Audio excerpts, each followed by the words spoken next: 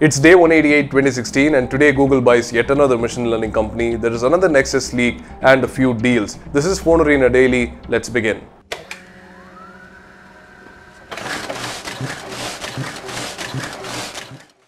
Google is into acquiring companies, but this time it's important because it's a company called Mood Stocks which specializes in machine learning.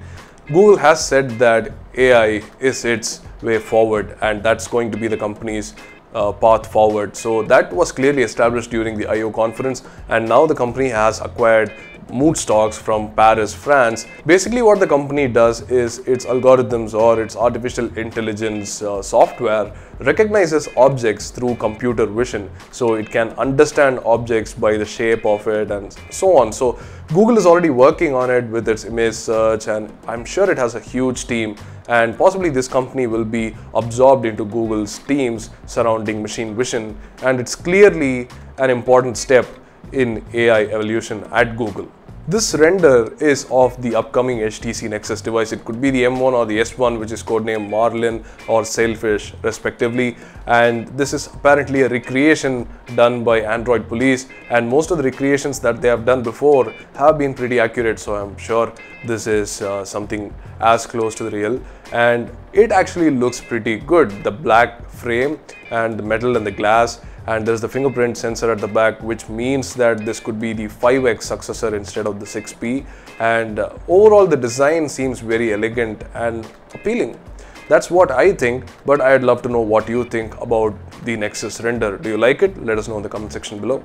Earlier we had reports about Apple skipping the 16GB variant for the next iPhone. Now Wall Street Journal has confirmed that it is indeed going to happen. It will start with 32GB and there won't be a 64GB model. It will just jump to 128GB and there could be a 256GB model this time. So that's what they are speculating, and most of the times Wall Street Journal speculations turn out to be true, so I'm banking on this one. Apple is definitely getting rid of the 16GB variant, which is good news, and 4K recording won't be much of an issue anymore because there's going to be more space to record all your videos. So that's a welcome move, and we hope this turns out 100% true.